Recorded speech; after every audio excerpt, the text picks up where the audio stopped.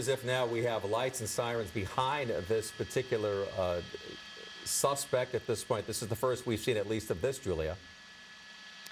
This is the first we've seen since News Chopper 4 got overhead on this pursuit on the eastbound 10 of lights and sirens. But yeah, this car still driving blacked out. Law enforcement in hot pursuit. We have at least one ground unit. As I zoom out and get this car back into view, the air unit still has the night sunlight shining on it. Still doing speeds in excess of 100 miles per hour. No headlights. That black and white it looked like it was coming up hard behind him. Yeah. It almost seemed like they were trying to clear the freeway behind him. Do you notice anything like that out there? That looks like what they may have been attempting to do, but you could see their cobbling as that black and white came up as close to this unit as we've seen any law enforcement units on the ground. This driver accelerated again, and as I zoom out, you can see this black and white working to close that gap now. Yeah. On the shoulder, yeah, it looks like. Sure. All right, now we're on the 15 southbound. Is that correct, Julia? 15 southbound, Rancho Cucamonga. Rancho Cucamonga area. Okay. So yeah, this is the first black and white that we've seen with lights, at least lights. I'm assuming sirens as well. And again, that siren giving some type of warning along with those lights to those drivers who have no idea what is approaching them. So that is something that we haven't seen before since News Chopper 4 got on this chase. This is something we're seeing now. And again, keeping very close pace to this driver here. He is. He is. We have not seen this yet in this pursuit. But even as we come up on other vehicles here, this black and white is closing the gap with this pursuit vehicle. Julia, do we have any idea what kind of vehicle this is? We know the driver is more than likely armed because this originated with some sort of shooting. But do we have any idea what he's driving here?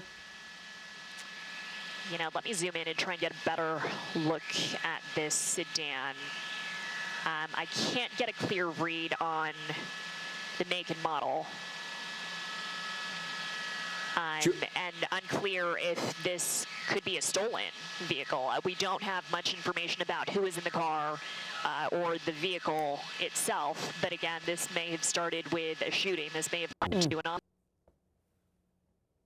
All right, so again, our apologies as we lost Julia's signal there but something we pointed out during this chase is that we've seen one black and white now with the sirens and lights, something we haven't seen since the start of this chase. And he's moving very, very quickly eastbound. Would you say he's on the 15 south headed through Rancho Cucamonga right now? Yeah. Right. So. Okay, we, of course, will continue to keep tabs on this story. Julia Dang live for us over News Chopper 4. Of course, we'll have updates for you as the hour continues. Also breaking news tonight has been since about 3 o'clock our time this afternoon. We're looking at these images of former President Trump. He is walking down the stairs of his plane just hours after an assassination attempt on his life at a campaign rally. He is now back in New Jersey.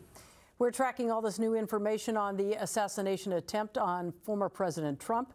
I'm Colleen Williams. And I'm Michael Brownlee. NBC News identified the shooter as Thomas Matthew Crooks. He's believed to be a man in his 20s from Bethel Park, Pennsylvania. Right now, we want to show you how things unfolded today, as I said, just after 3 o'clock our time this afternoon. Take a look at what happened.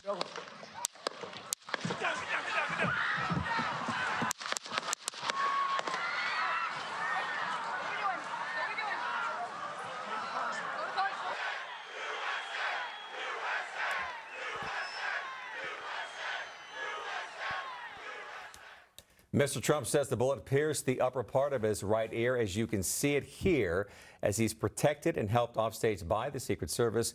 One spectator was killed, 2 others critically injured. Former president was also seen pumping his fist in the air after the shooting as he was rushed off the stage there, then mouthing the word "fight" to his crowd of supporters. All right, we have live team coverage of the president's condition, security at today's rally, and what this means for the presidential election. We're going to begin right now with NBC4's chief political reporter, Conan Nolan. And Conan is the only local reporter in Milwaukee tonight with reaction. He is there for the RNC. Conan.